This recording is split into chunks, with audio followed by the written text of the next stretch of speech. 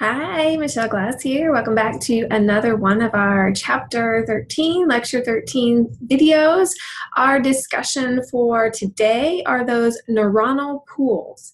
Now, neuronal pools are functional groups of interconnected neurons that are transmitting information. So we're basically looking at patterns of how neurons connect to other neurons.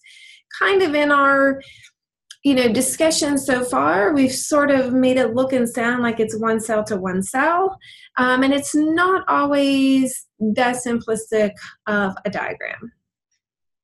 So we are looking at 5 different types of neural circuits. We have divergence and convergence, and these are basically opposites of each other. The word divergence means to split in two, and convergence means two paths coming together. We have what's called serial processing, parallel processing, and reverberation. Okay, in the case of divergence, this is a neuronal circuit where one neuron begins to synapse on several, and so we can see that it's splitting more and more and more as it goes. Now, divergence is important in getting the broad distribution of some very specific information so that it can easily spread throughout the body. One example of this would be sensory information coming into the central nervous system. Convergence is the opposite. So this is where you have several neurons synapsing onto a single neuron, so bringing that information in together to one neuron.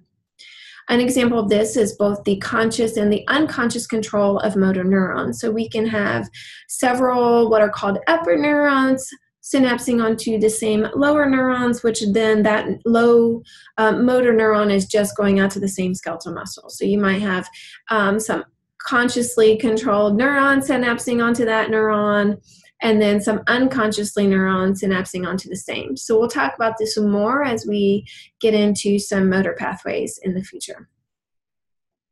Serial processing is, I think, kind of the picture we've presented in all previous discussions, where you have a neuron which synapses onto a neuron, which synapses onto another neuron.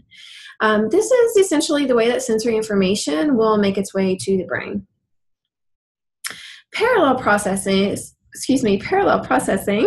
is where you have simultaneous processing of the same information. So you can have one stimulus but multiple responses.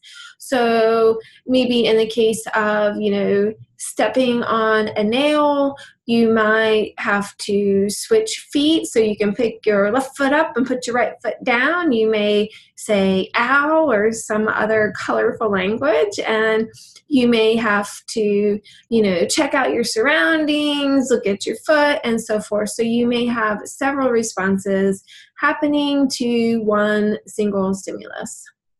And reverberation is a nice example of positive feedback mechanism. So this can be used to maintain consciousness or like the muscular coordination of normal breathing. So notice that you have one neuron synapsing to a second neuron, which not only synapses onto a third neuron, but also goes back and synapses onto the first one in line, keeping that stimulus going.